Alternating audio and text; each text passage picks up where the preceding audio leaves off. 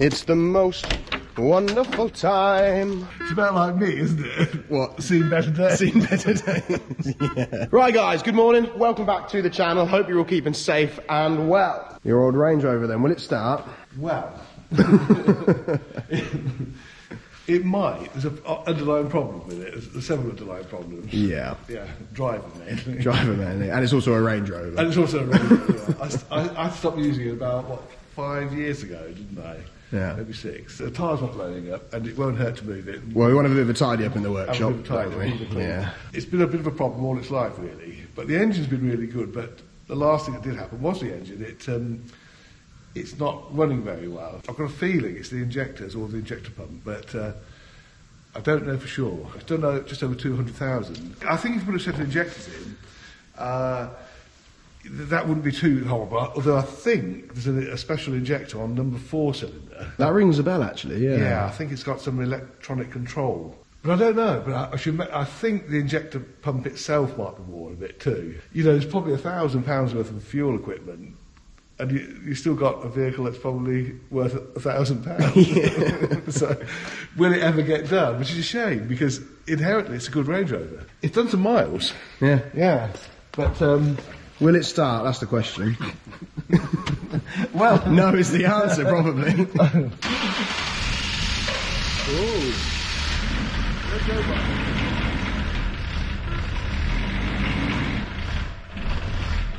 Uh-oh. Oh, that's what we did last time. Could it be a head gasket? It's possible. Apparently they do go, but because of the smoking, there's no evidence in the water or in the oil. Right. And it runs smooth after 3,000 RPM. I don't know. Of course, if it is a head gasket, it probably is about had it, isn't it? I think it'll go. You used to take me to school in this, didn't you? I did. Yeah. Yeah. Yeah. It'd be good to see it going again. Yeah. It is very comfortable. Yeah, it's nice. I love this Range Rover. Nice truck, actually, yeah. but, yeah.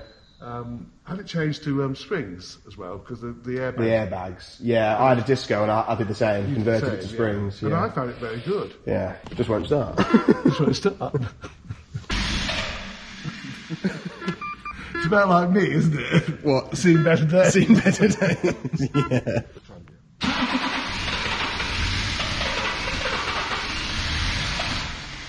You giving up with it then? Just temporarily, yeah. it will start. I think put it on charge, shall we? Who in there? Hiya. Are you working hard or hardly working? Working bloody hard. I'm still wetting. Hang on. You're knocking them out. Yeah. It's flock down, isn't it? Yeah. And they're losing their feathers. Losing their feathers? Avian bloody flu again. Do you want a hand? No. Nice and warm though. You're all wrapped up. I know, girls. You want to come out, don't you? I've just had to put their anti-pecking fly spray on. They're pecking each other. Yeah. One have lost their tail feathers. Hang on, it's gone funny. You've gone funny. You want to make sure it goes top and bottom. There you go. Who's top and bottom? Yeah. There we go, look. I'm just following you around now, not doing anything to help. I know. You can get the door though. I'll get the door. I'm coming! Oh, chickens. Desperate to get out, aren't they? Yeah. I've got warm eggs. Oh, Lovely. I'll have one for my lunch. Look at that. Perfect. You're covered in straw. Should we go move the sheep? Yeah. Come on then. Hello, horse. Yes. She wants apples. She wants my finger. Ow, ow, ow, ow, ow. Yeah, you don't like me, do you, horse? No. She doesn't like men. No, she doesn't like men. She's a moody mare. It's the most wonderful time Oh, that door of works. the year. That door works. That door works. Yeah, I've unlocked it now. I'm in the Christmas spirit. I've been singing Christmas songs. Why? Oh, how well. Why not? Yeah.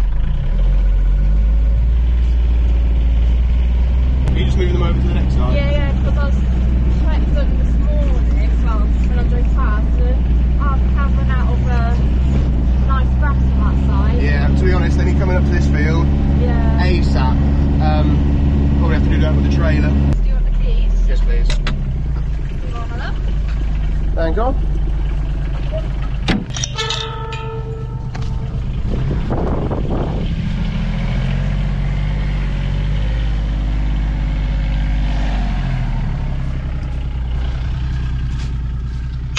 Your phone screen is knackered.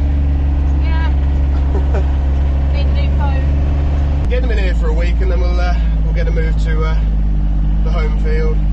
Right, open the gate please. Okay.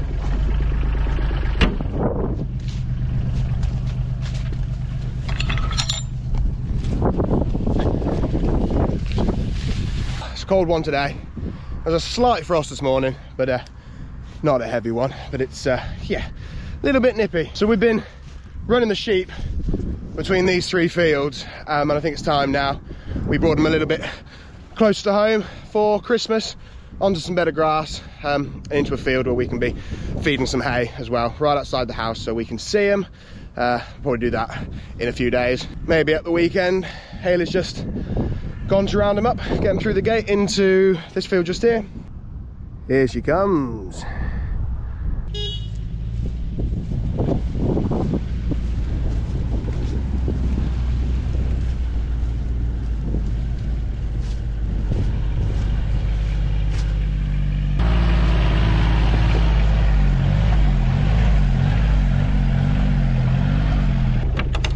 Nice one, love. Yeah, that's easy, isn't it? Easy peasy. Yeah, they're a smart bunch. We'll get them moved up near the house Yeah. in a few days. Happy sheep. Happy sheep. Right, make a good team. Well, actually, no, you were doing all the work, so. Awesome. Oh, bless your hand. Yeah, I know. I've I had a pretty bad accident, but it was the silliest thing. Sliced my thumb open on, what even is it called?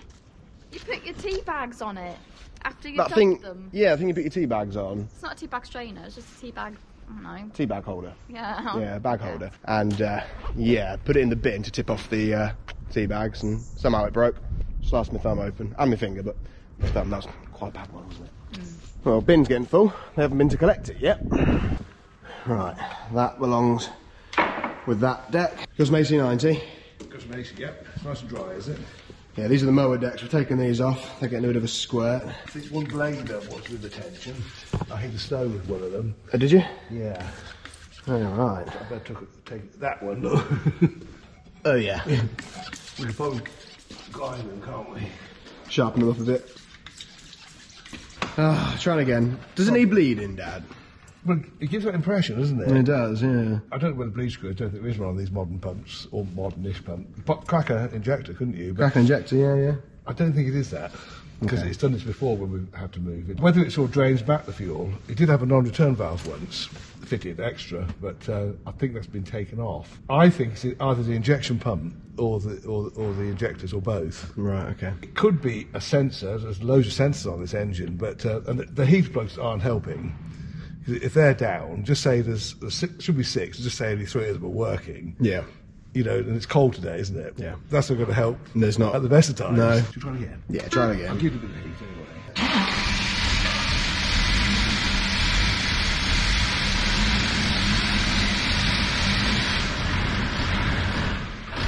Oh, nearly.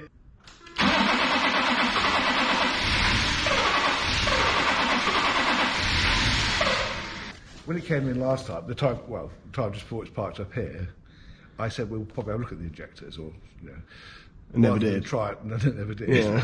What about the Riley? We need to move this, Dad. It's in the way. Yes. Well, I think there's 2 or 3 things wrong with this. One being I can't get fuel up, and I think it's the lift pump. The lift pump, yeah. Yeah. I've had to do that before. I've got a repair kit, so I might pop it on. You've basically got all these vehicles, and none of them are right. No, they're sort of they're not. No, they're strange. They're strange mix, aren't they? A Riley RMA, which is not a well-known model, and it's not sort of the like an XK Jag, is it? Or Not quite, but to be honest, Dad, I absolutely love this car. do you? Yeah. It'd be good to see it sort of. It's got, you know, I mean, its performance is a bit limited. It's very limited at the moment, isn't it? I remember there was a story actually, and Mum told me it. She'd gone to the abattoir to pick up a lamb carcass or a couple of lamb carcasses. Yeah. You used to use it. Yeah, because you used to use it. Yeah, quite a bit, and she had these carcasses on the back seat, and basically she'd gone out with the fuel gauge reading quite low. Yeah. And she'd asked you, is it going to be all right? Is it going to be all right? And she said, yeah, it's going to be fine. The gauge doesn't work very well. Within a quarter. Of course, yeah. It ran out on her, didn't it? So there she was stranded. Before mobile phones, she said, with these lamb carcasses in the back. On the back seat, yeah. I used to use it all the time. It used to be good fun. Yeah. But especially in the 80s, that's when we used to run it. Yeah. What year is it? 1948? It was built in 1948. It was registered in January 49. And it came from a local farmer. Yeah. So you had the one owner before me, and you might inherit it. Might I? Yeah. I'd rather this than the Range Rover, This is what I you've think. got to look forward to. Yeah. Oh, yeah, okay, brilliant. No, like I said, I love it. I think it's brilliant. It actually is. It's a lovely old car. The Ryman's a good car. Yeah. I have got my old Daimler, haven't I? Your Daimler. Oh, yeah, that's the one. Yeah, it's not old. That It I is, want. Yeah. That's the old. It's a Jag-based Daimler. Jag-based Daimler. It's a smart car, Dad. I love that. Of course, car. that came from a neighbouring farmer. Yeah. So it sort of happened to be there. It wouldn't have been my first choice. It's been an old man's car. It's been a old man's car. It's gone beyond that now, probably. It's gone to sort of classic status, possibly. Yeah. Rather than being. But that's a lot more. What year was that? That's 90. That's 1990, so it's not that old. No. So that's in between. But I don't use that much at all, and that's a bit of a. See, it's neither one thing nor the other. You can't get the classic car tax VED rate, can you? On 1990. No. It has to be 40 years old. 40 years old, yeah. So. Whereas such as this, you see, if it's over 40 years old, it's actually they can sort of stand around, can't they? But something like that car, it's quite expensive to tax. So you can only tax it for 6 months in the summer, and then I think I did about 25 miles in it between the last 8 months. No, seriously. So it's a bit expensive, 25 miles. It's a very expensive 25 miles. Yeah. My favourite thing about this car, Dad. Suicide doors. The suicide doors. Yeah. Yeah, they are good, aren't they? The interior, Dad. I mean, you can't beat that, can you? Well, no, it's no seatbelts. in the back. Oh, no seatbelts. No. No seatbelts. Because they're not fitted, so you don't need to have them. No. No, but you could effectively go straight down the road with this. Bit crazy, isn't it? Yeah. You kind of want seatbelts, especially these days. Yeah, I don't want the speed this does, probably not. Top speed of what then, Dad? It actually, probably said before, it'll do 70. Will it? It shakes a bit at 70. It shakes a bit. It's more comfortable at 55. Just cruising then? Just cruising? Yeah. Just cruising. When you're older, the classic car is just the sort of hobby, isn't it, for an old bloke, isn't it? You've got to have a classic car when you're sort of 18 to 25. That's the time to have a I never did. That's why I want one now at 30. Yeah, or that's nearly the time 30. to really, if you can, because you can't, can you? The thing is, when I was looking, on eBay and Auto Trader, whatever, for classic cars when I was about 18, I was thinking, they're not a bad price. Okay, I don't have the money yet, but they're not a bad price. And now I've got that money. They're now more money, and I still can't afford it. And then you've lost it because you've lost that. You want one when you're single. Yeah. That's what you want the classic car. When you're single, you've got no worries, you can just get in and go. Yeah, that's right. That's exactly what And when you have the kids and the responsibilities and no time, that's when you probably could afford it, but you haven't got the time to drive it. That's right. But it could be a different set of vehicles for your generation. For me, it was, I'd buy, when I was single, I'd buy MGs, and my favourite was the Volvo 1800. That's it. You had one of those, didn't you? The Saint car. Yeah. I had 2 of those. Didn't your dad buy you the Volvo? No, he didn't actually, no. No, I had to buy that. No, he bought me an MG. Oh. Yeah. But I promptly pranged. You pranged it? I did. Of course. He wasn't too happy. No.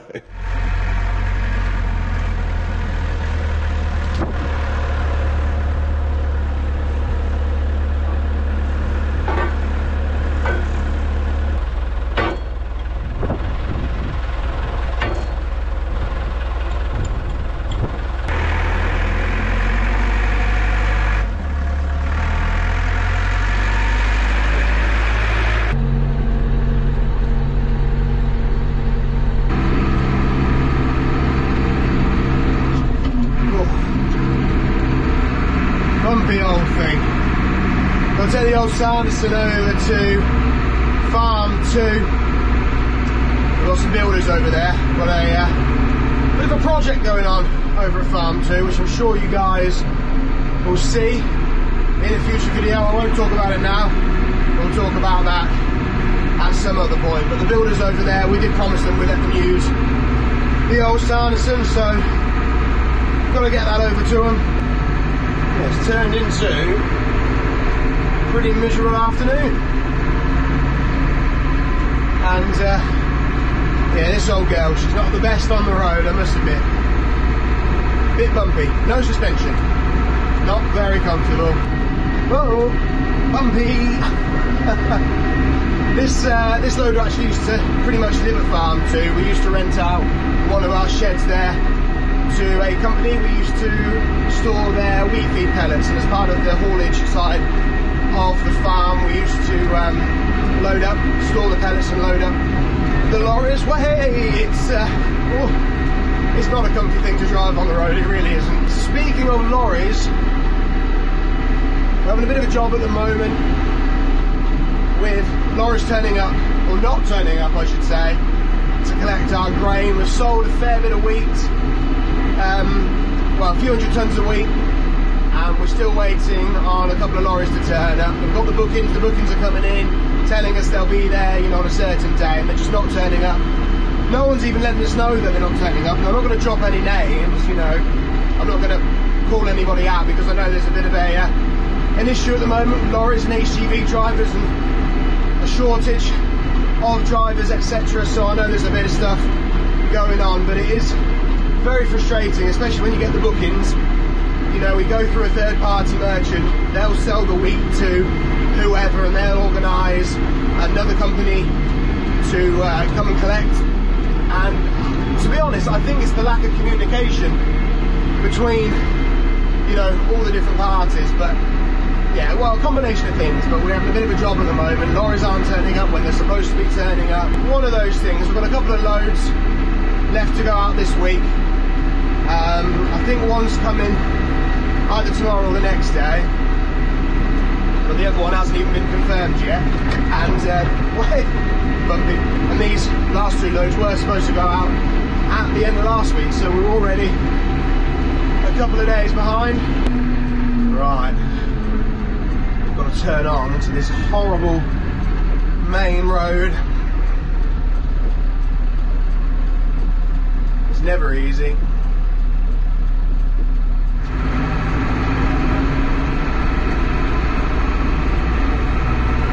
I only have to go down the A road for about, well, half a mile, so won't hold anybody up for long. It's not the quickest machine ever. One thing this loader does is the boom has a tendency to sort of creep out a little bit as you're going along. So every now and then I just got to flick the lever back, bring it back in, it just creeps out slowly. It's old, but it is a good machine really. I do like the Sanderson, but I don't like taking it on the roads. Right then, here we are, Farm 2. We'll let you guys in on what's happening here another time. It's running!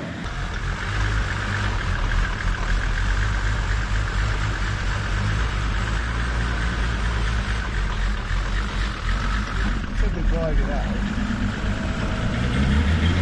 So I've got a piece of wood like to wedge it down, yeah. Wedge it down. Oh dear. Well, this is out. Yeah. Something not quite right, Dad. No, it's not, is it?